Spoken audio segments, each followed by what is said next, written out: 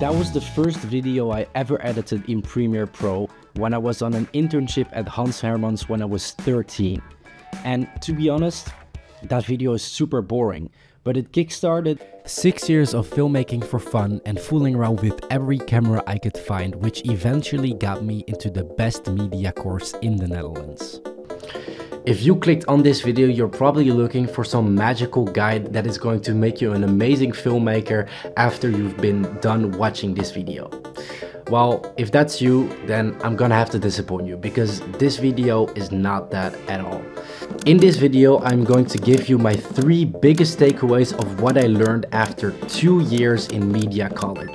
Hi, I'm Storm, and besides trying to grow my channel on YouTube, I'm also a full-time student now rounding up my 2nd year of the course Creative Business at the Breda University of Applied Sciences in the Netherlands, where I specialize in audiovisual production. Each year, over 1,000 students sign up, but only 180 get the chance to sit in this very auditorium.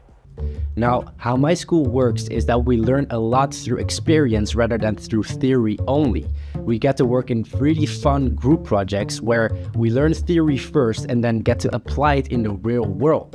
But after 2 years of college, what exactly did I learn? 1. Failing is learning, and you can't fail if you don't try hard things. I can't count on my 2 hands how many videos have come out terribly different than how I imagined them to turn out in my head. And when I say different, what I actually mean is kinda bad. Last year I volunteered to make the after movie for the film festival of the first year's short movies. I had a little bit of camera experience with my photography, so I thought, how hard could it be, right? Nope. My camera settings were totally wrong and most of my footage looked like this. And more recently in this video, it was my first time shooting in a pretty dark setting. Although we had lights, my camera settings were just in a way that my shutter speed was way too high because I wanted to avoid the mistake that I had made earlier with the blurriness. But this resulted in me having to crank up the ISO super high. Basically, what a high ISO does to your footage is that it makes it grainy like this footage. And to be honest, that's just very ugly. The latter one being for a client, which is tricky, and I hooked up my editor with footage that was honestly a pain in the ass to fix in post. But believe me when I say that none of my footage will ever be blurry or grainy again unless I want it to. 2. Own what you make. Mark. Yes, brother. Hello. Want to sit here?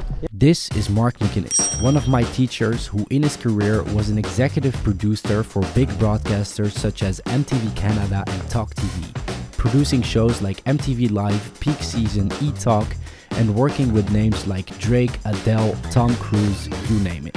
He's without a doubt one of the teachers that has inspired me the most in my 2 years in college. And one time when I was having a fun conversation with him, I asked him what he wished he'd known at our age in his career.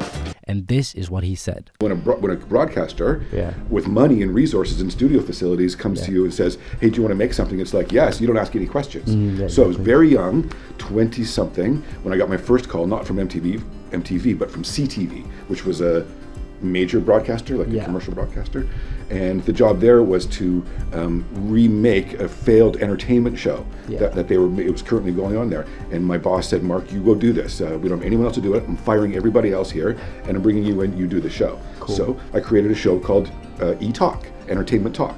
And I just created it. We just made it. No questions asked. And I was like fully you on the project, but it was just like you didn't own it. Right. Well, because you work for a network. They pay you a salary, so you don't get any ownership of the things you create or the things you make.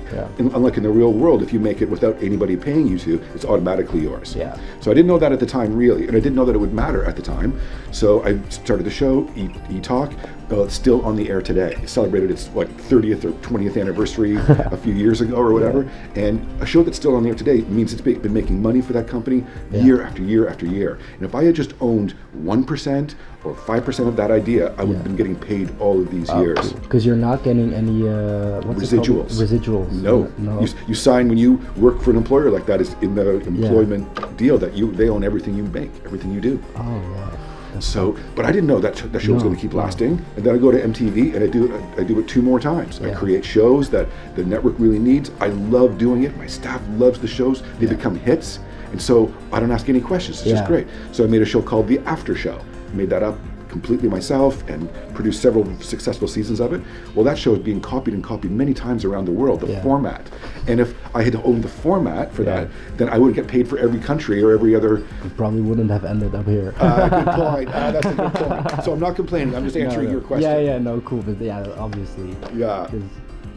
Although the time span that Mark is talking about is very different than the ones we're in now, I think the lesson to take from this is that you should really make sure that everything you make, you really own and that you're proud of it and that you use it with your name on it. Because although you might think it's shit now, it may really come in helpful in the future.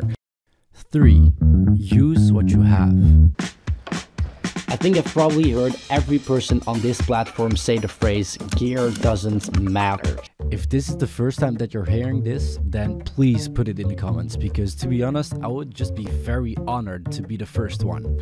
Because believe me, I'm not gonna be the last. I think the reason they say that is because at the end of the day, it's true. I mean, I filmed a majority of the videos on this YouTube channel on my iPhone 11, but let's be honest, cool expensive gear is just like fucking awesome. So naturally, when you have access to such an amazing equipment desk like I have, you want to use it.